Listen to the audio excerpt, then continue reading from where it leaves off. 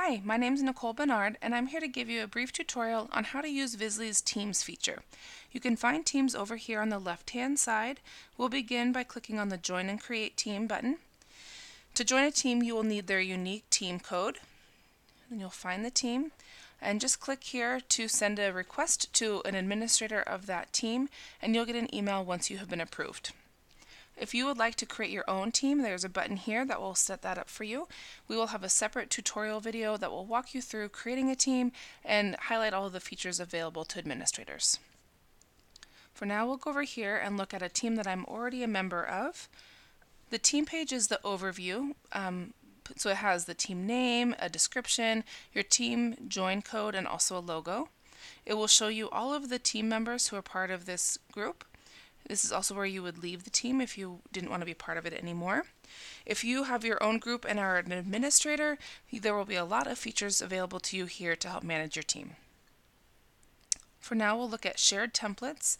You have the option to select Facebook or email templates, and we'll start by looking at Facebook. The templates are divided up into folders that you have created. We'll start by looking at team trainings and live parties. We'll click on this template. You have the option to preview those. You can click on this icon here or preview posts, and you can click through those easily. If I want to pull that into my personal team gallery, template gallery, I will go ahead and click that button. And a couple of things to note here: Facebook doesn't like things being an exact copy, so we ask that you go in and make a personalization to every template post that you have pulled in. That way Facebook doesn't mark it as spam. And also, you are receiving copies of templates and images, so any changes you make will not impact the original template. I'll go ahead and import those. And you can see it has been pulled into my personal template gallery, and I can go directly there by this button, or I can close out and remain here on the Teams page. Now I want to switch to email campaigns. You can see they are also divided into folders. I'll go ahead and look at Hostess Coaching. Again, I have their preview options here. I can see when things are scheduled to be sent out, and I can pull those into my personal gallery. And finally, I want to show you how to share images. All of the images will be divided into folders. These will be organized by the administrators on the team page.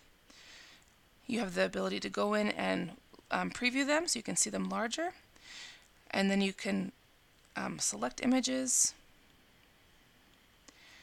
and copy them to your gallery.